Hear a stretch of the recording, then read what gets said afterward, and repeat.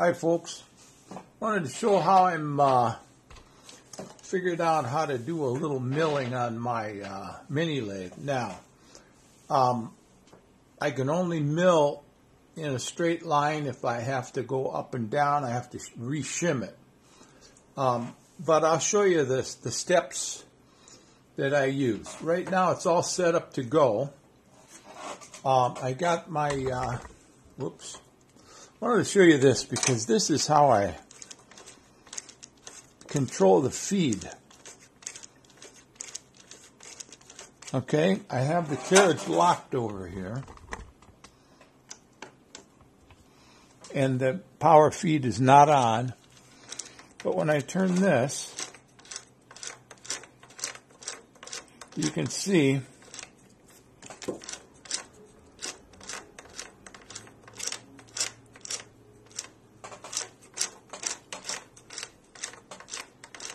it turns very little bit.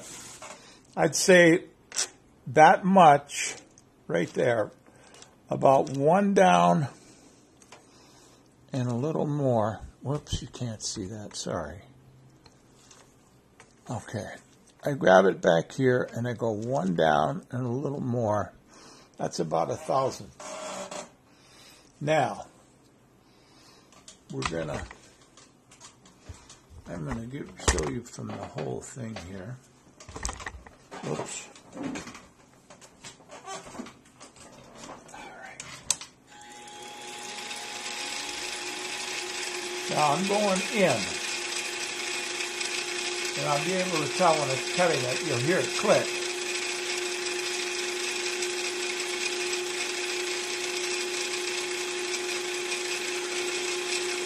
Okay, you can hear it cutting. Right now it's cutting about 1,000. Now I'm going to move you over here so you can see what's happening. Theres my fly cutter.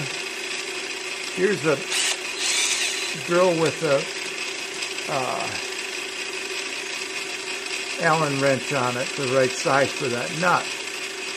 Now the feed, or the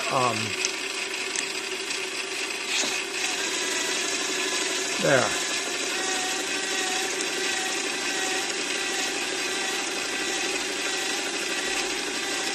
It's kind of hard to keep this drill going at one speed. But you can do it.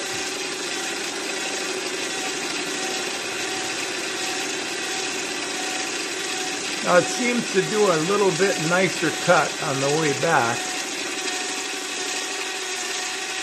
But I have a very short length of cut here. That's about as far as I can go right there. Now I'm going to just give it about less than 1,000 right there. Now, that's going to be my finish cut.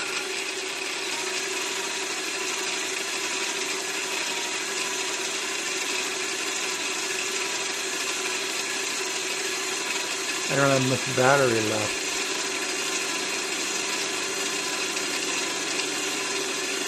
You can see she's given a little finish cut there. Very little.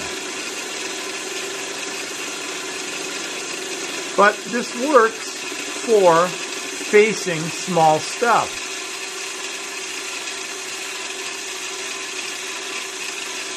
I hope my battery lasts a while. I'm going to just keep going.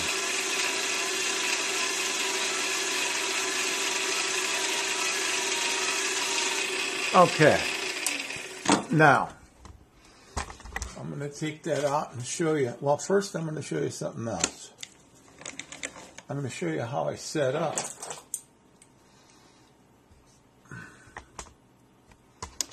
I'm going to take the fly cutter out. And I'll show you that real quick, how that's ground. I put a magnifying glass on there.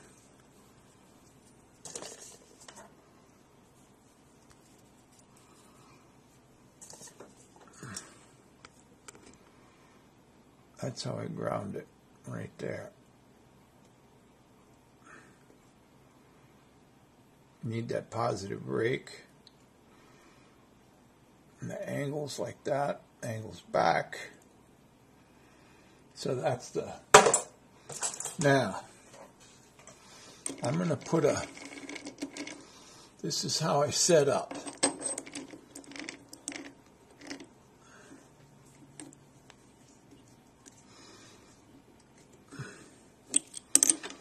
I have a block that's bigger, but for this small thing, this works fine. All right. Now, before I start cutting, this is what I do. To set the thing, you'll notice this.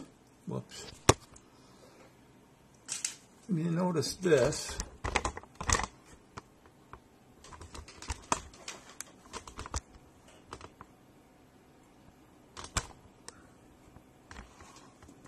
Is a drill vise. That's all it is. I have it mounted on the bottom here, and it's almost perfectly level. Not quite, but it's very close. So, what I do is, I move this guy in. I hope you're still in focus. That probably isn't in focus. You're too close. There. When I have this a little loose, I move this in.